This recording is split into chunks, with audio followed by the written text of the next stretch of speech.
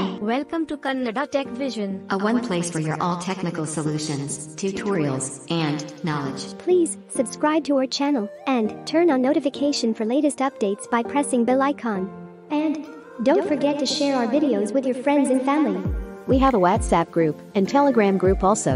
You can join our groups by clicking on the links provided in description. Thank you and happy watching. Welcome back friends. ನೀವು ನೋಡ್ತಾ ಇದ್ದೀರಿ Kannada tech vision YouTube channel. ನಾನು ಸುದೀಪ್ ಮಾತಾಡ್ತಾ ಇದ್ದೀನಿ. So friends, ಇವತ್ತು ಒಂದು tutorial ಒಂದಿಗೆ ಬಂದಿದ್ದೀನಿ. ಚೊಕ್ಕದಾಗಿ ಒಂದು ಟ್ಯುಟೋರಿಯಲ್ನ ಪ್ರಸ್ತುತಪಡಿಸ್ತಾ ಇದ್ದೀನಿ. ಫ್ರೆಂಡ್ಸ್, ಒಂದು ಅದ್ಭುತ ಅಪ್ಲಿಕೇಶನ್. ಈ ಅಪ್ಲಿಕೇಶನ್ ಮುಖಾಂತರ ನೀವು ಯಾವಾಗಾದರೂ ಏನೇ ವಿಡಿಯೋ ನೋಡ್ತಾ ಇದ್ರು ಕೂಡ, ಯಾವುದೇ ಸಿಚುವೇಷನಲ್ಲಿ ಏನೇ ವಿಡಿಯೋ ನೋಡ್ತಾ ಇರಿ, ಅದು ನಿಮಗೆ ಡೌನ್ಲೋಡ್ ಮಾಡೋಕ್ಕಾಗಲ್ಲ. ಆ ವಿಡಿಯೋ ನಿಮ್ಗೆ ಬೇಕು, ಆ ಒಂದು ತುಣುಕು ನಿಮಗೆ ಬೇಕಾಗಿರುತ್ತೆ. ನೀವು ಈಸಿಯಾಗಿ ಅಪ್ಲಿಕೇಶನ್ನ ಓಪನ್ ಮಾಡ್ದೇನೆ ಡೈರೆಕ್ಟಾಗಿ ನೋಟಿಫಿಕೇಷನ್ನಿಂದ ಆ ವಿಡಿಯೋನ ರೆಕಾರ್ಡ್ ಮಾಡಿದ್ರೆ ಎಷ್ಟು ಚೆನ್ನಾಗಿರುತ್ತಲ್ವ. ಆ ರೆಕಾರ್ಡ್ ಮಾಡೋದು ಯಾವ ರೀತಿ, ಅದನ್ನು ಎಂಡ್ ಮಾಡೋದು ಯಾವ ರೀತಿ, ಮತ್ತು ಕೆಲವೊಂದು ಸೆಟ್ಟಿಂಗ್ಸ್ಗಳನ್ನು ನಾನು ಇವತ್ತು ತೋರಿಸ್ಕೊಡ್ತಾ ಇದ್ದೀನಿ.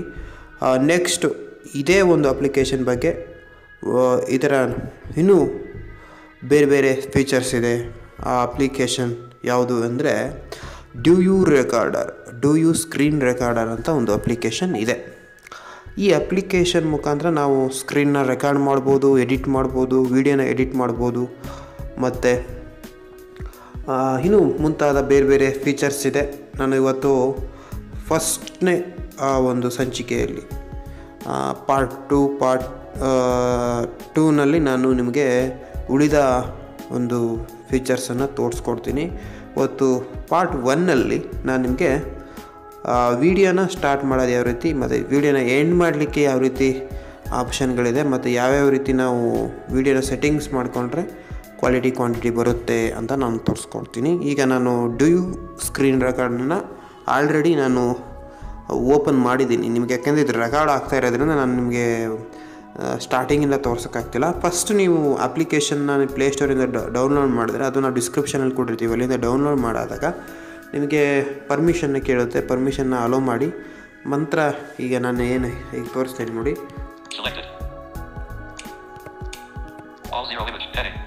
ಈ ಥರ ಒಂದು ನಿಮಗೆ ಮೊಬೈಲ್ ಸ್ಕ್ರೀನಲ್ಲಿ ಕಂಡು ಬರುತ್ತೆ. ಹೀಗೆ ಈ ಥರ ಸ್ವೈಪ್ ಮಾಡ್ತಾ ಹೋದರೆ ನಿಮ್ಗೆ ಬರುತ್ತೆ. ಶೇರ್ ಮಾಡ್ತಾ ಹೋದರೆ ನಿಮ್ಗೆ ಈ ಥರ ಸ್ವೈಪ್ ಮಾಡ್ತಾ ಹೋದರೆ ಬರುತ್ತೆ. ಈಗ ನಾನು ನಿಮಗೆ ಈ ಅಪ್ಲಿಕೇಶನ್ ಓಪನ್ ಮಾಡಿದ ನಂತರ ನೀವು 2 ಫಿಂಗರಿಂದ ರೈಟಿಂದ ಲೆಫ್ಟಿಗೆ ಸ್ವೈಪ್ ಮಾಡಬೇಕಾಗುತ್ತೆ.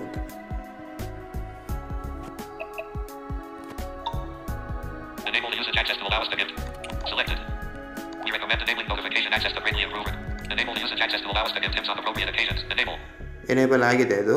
ಇದನ್ನು ಡಿಸೇಬಲ್ ಇದೆ, ಎನೇಬಲ್ ಮಾಡ್ಕೊಳ್ಳಿ. ವಿಡಿಯೋ ಸೆಟ್ಟಿಂಗ್ಸ್ ಬಂದಿದೆ ಫ್ರೆಂಡ್ಸ್. ಫಸ್ಟ್ ವಿಡಿಯೋ ಸೆಟ್ಟಿಂಗ್ಸನ್ನ ಯಾವ ರೀತಿ ಮಾಡೋದು, ನಂತರ ವಿಡಿಯೋನ ನಾವು ಯಾವ ರೀತಿ ಸ್ಟಾರ್ಟ್ ಮಾಡ್ಬೋದು ನೋಟಿಫಿಕೇಷನ್ ಮುಖಾಂತರ ಅಂತ ತೋರಿಸ್ತೀನಿ. ವಿಡಿಯೋ ಸೆಟ್ಟಿಂಗ್ಸ್ ಮುಖಾಂತರ ಇದು ನಿಮ್ಮ ಅನುಕೂಲಕ್ಕೆ. ನಿಮಗೇನಾದರೂ ಕ್ವಾಲಿಟಿ ಕ್ವಾಂಟಿಟಿ ಬೇಕು ಅಂದರೆ ಇದ್ಮೇಲೆ ಡಬಲ್ ಟ್ಯಾಪ್ ಮಾಡಿ. ಇನ್ನೂ ಕ್ಲಿಯರಿಟಿ ಬೇಕು ಅಂದರೆ ನೋಡಿ 1080p ಈ ಥರ.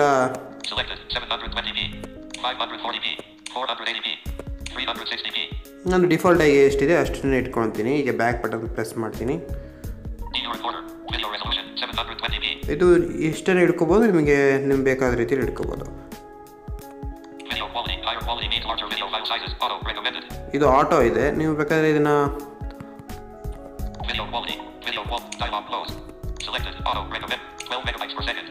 ಇದು ನೀವು ಇಟ್ಕೊಳ್ಬೋದು.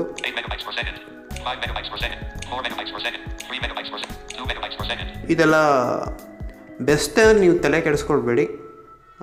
ಬೆಸ್ಟು ಅವರು ಏನು ಡಿಫಾಲ್ಟ್ ಆಗಿ ಕೊಟ್ಟಿರ್ತಾರೆ ಆಟೋನೇ ಇಟ್ಕೊಳ್ಳಿ. ನಾನು ಆಟೋನೇ ಇಟ್ಕೊಂಡಿದ್ದೀನಿ.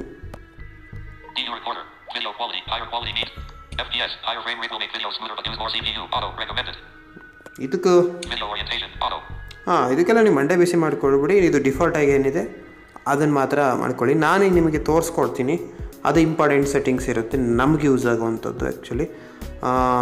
ನೋಡೋಣ. ನೋಡಿ,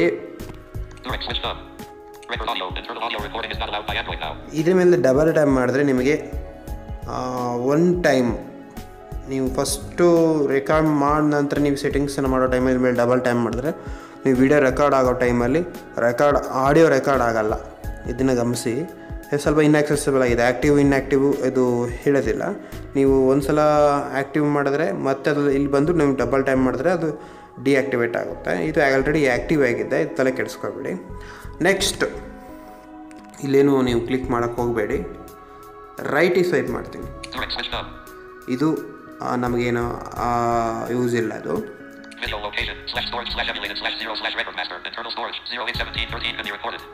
ನೋಡಿ, ಇದು ಒಂದು ಫೋಲ್ಡ್ರಲ್ಲಿರುತ್ತೆ, ಅಂದರೆ ವಿಡಿಯೋ ರೆಕಾರ್ಡರಲ್ಲಿ ಒಂದು ಫೋಲ್ಡರ್ ಇರುತ್ತೆ. ಆ ಫೋಲ್ಡರ್ ಒಳಗಡೆ ನಿಮಗೆ ಇದು ರೆಕಾರ್ಡ್ ಆಗಿರೋದು ನಿಮಗೆ ಅವೈಲೇಬಲ್ ಇರುತ್ತೆ. ಅದು ನಿಮ್ಮ ಇಂಟರ್ನಲ್ ಸ್ಟೋರೇಜಲ್ಲಿರುತ್ತೆ. ಒಂದು ಸಲ ಡಬಲ್ ಟೈಪ್ ಮಾಡಿ ತೋರಿಸ್ತೀನಿ ನಿಮಗೆ.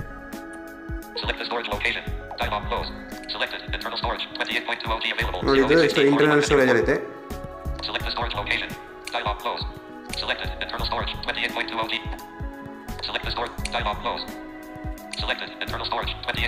ಇಲ್ಲಿ ಡಬಲ್ ಟೈಪ್ ಮಾಡ್ತಾ ಇದ್ದೀನಿ. ಈಗ ನೆಕ್ಸ್ಟ್ ಇದು ಅಷ್ಟು ನಮಗೆ ಯೂಸ್ ಇಲ್ಲ. ಕಂಟ್ರೋಲ್ ಸೆಟ್ಟಿಂಗ್ಸ್, ಇದು ನಮಗೆ ಕೆಲವೊಂದು ಫೀಚರ್ಸು ನಮಗೆ ಯೂಸ್ ಆಗುತ್ತೆ. ನೋಡೋಣ. ರೈಟಿಗೆ ಸ್ವೈಪ್ ಮಾಡ್ತೀನಿ. ಇದು ರೆಕಾರ್ಡಿಂಗ್ ಮೋಡ್ ಸ್ಟ್ಯಾಂಡರ್ಡ್, ಇದು ಸ್ಟ್ಯಾಂಡರ್ಡಲ್ಲಿ ಇರಲಿ.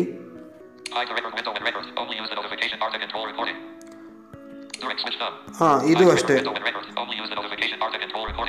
ಇದ್ರ ಮೇಲೆ ಡಬಲ್ ಟೈಪ್ ಮಾಡಿದ್ರೆ ನಿಮಗೆ ಇದು ನೀವು ಕಂಟ್ರೋಲ್ ಮಾಡ್ಬೋದು. ಓನ್ಲಿ ನೋಟಿಫಿಕೇಷನ್ ಮುಖಾಂತರ ಮಾತ್ರ ನೀವು ಕಂಟ್ರೋಲ್ ಮಾಡ್ಬೋದು ಅಂಥದ್ದು. ಇದು ಹೀಗೆ ಇರಲಿ. ರೈಟಿಗೆ ಸ್ವೈಪ್ ಮಾಡ್ತೀನಿ ನಾನು.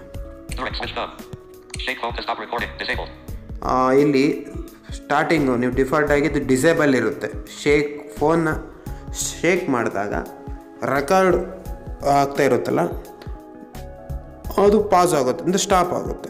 ಅಂದರೆ ನೀವು ಯಾವುದೇ ಅಪ್ಲಿಕೇಶನ್ ಓಪನ್ ಮಾಡಿ, due record screen application open ಮಾಡಿ ಅದನ್ನು ನೀವು ಪಾಸ್ ಅಂತ ಹುಡುಕ್ಬಿಟ್ಟು ಅಥವಾ ಸ್ಟಾಪ್ ಅಂತ ಹುಡುಕ್ಬಿಟ್ಟು ಅಂಥ ಅವಶ್ಯಕತೆ ಇಲ್ಲ.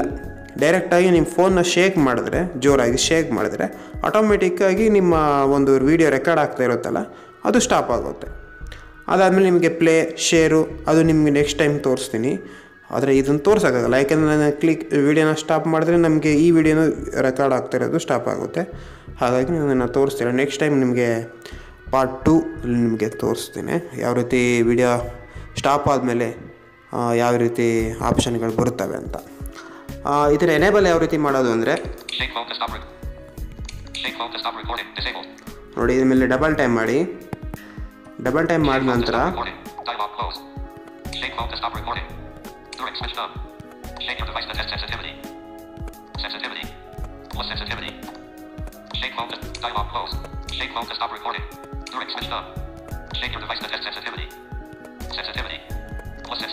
ಪ್ಲಸ್ ಸೆನ್ಸಿಟಿವಿಟಿ ಇದೆಯಲ್ಲ, ಇದ್ರ ಮೇಲೆ ಡಬಲ್ ಟೈಪ್ ಮಾಡಬೇಕಾಗುತ್ತೆ.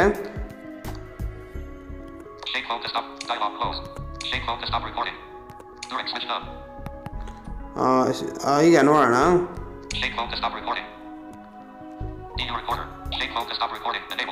ನೋಡಿ ಎನೇಬಲ್ ಆಗಿದೆ. ಅದರಲ್ಲಿ ಕ್ಲಿಕ್ ಮಾಡಿದ್ನಲ್ಲ ಅದು ಎನೇಬಲ್ ಆಯಿತು. ನಿಮ್ಮ ಫೋನ್ ಶೇಕ್ ಮಾಡಿದಾಗ ಅದು ಆಟೋಮೆಟಿಕ್ಕಾಗಿ ರೆಕಾರ್ಡ್ ಆಗುತ್ತೆ, ಸ್ಟಾಪ್ ಆಗುತ್ತೆ. ಇದು ನೀವು ಮಾಡ್ಕೊಳ್ಬೇಕಾಗುತ್ತೆ. ಮತ್ತೆ ರೈಟಿಗೆ ಸ್ವೈಪ್ ಮಾಡ್ತೀನಿ ನಾನು. ಇದು ನಮಗೇನು ಅವಶ್ಯಕತೆ ಇಲ್ಲ. ಇದು disable top of the screenshot, ಇದು ನಮಗೇನು ಅವಶ್ಯಕತೆ ಏನಿಲ್ಲ, ಸ್ಕ್ರೀನ್ಶಾಟ್ ಸಂಬಂಧಪಟ್ಟಿರೋದು.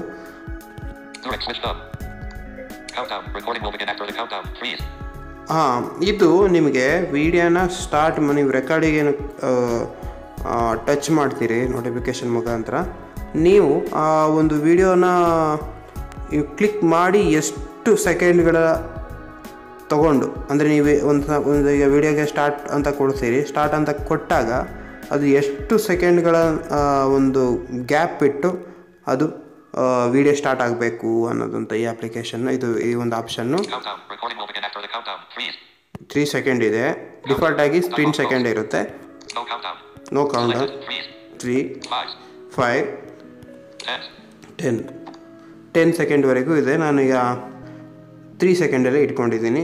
ಇದು ಅವರೇ ಕೊಟ್ಟಿರ್ತಾರೆ ಡಿಫಾಲ್ಟಾಗಿ. 3 ಸೆಕೆಂಡ್ ಇರಲಿ.